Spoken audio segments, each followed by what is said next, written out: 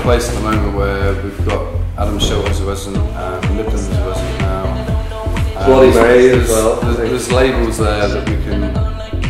It's hard. It's difficult to like produce when you're running a night, like you said.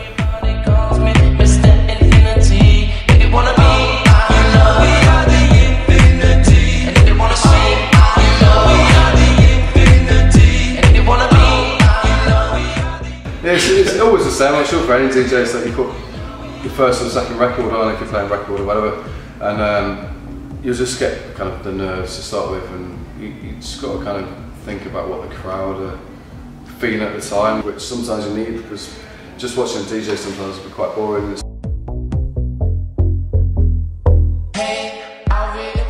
It's difficult when you're playing after a DJ or warming up for a DJ, and when the crowd come in, or whether they're there already and they're appreciating something else like sound and set, and then you've got to do your own thing, but you've got to.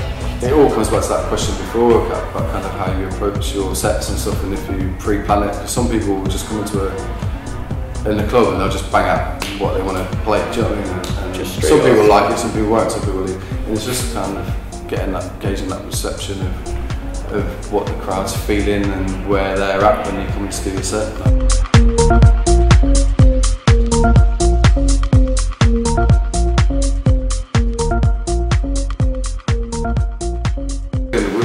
Somewhere in Devon.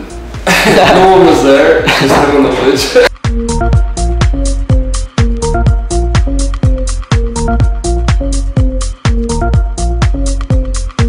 You've always got a couple of weapons up your sleeve that you just like, I know this tune will, for me it rocks it, and it's like, I know the crowd when they hear it will go off, and it's when's the best time to fucking grab it?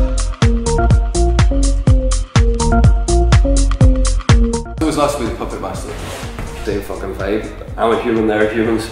Fucking just make a party happen, like, you know.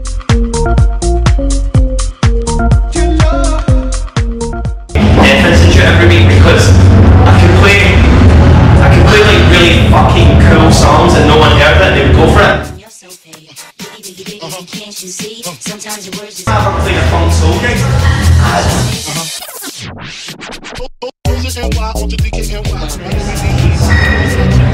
9 CDs. Every cutie with a booty for the coochie. Who's really the shit? Them niggas ride this. Right, push the stick on the Lexus. 4.5, bulletproof glass tips. If I want some ass, I put Who's it NY onto DKNY. DKNY onto DKNY. I put Who's it NY onto DKNY. DKNY onto DKNY. I put Who's it NY onto DKNY. DKNY onto DKNY. I put Who's it NY onto DKNY. DKNY onto DKNY.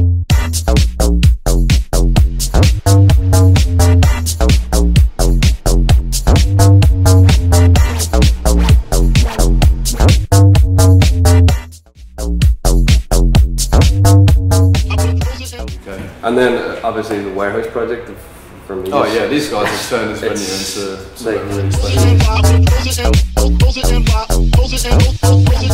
Jesus, that room 2 like is just absolute pinnacle of decent underground music, isn't it? Like, and yeah, it's the first really like some sort of mecca towards it.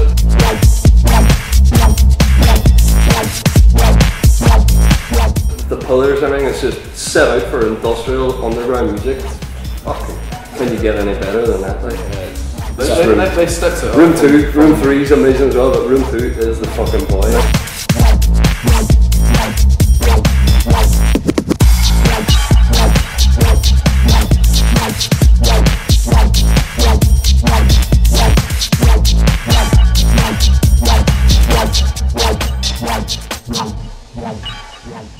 I kind of feel weird about people that genreize things, or like people like, you got a company like Beatport that kind of goes like, this is tech house, this is electronic, this is like deep house, and so you kind of, when you're trying to root for music, when you're buying digital music online, the way they kind of categorise it, it's really difficult to kind of find the music you're into.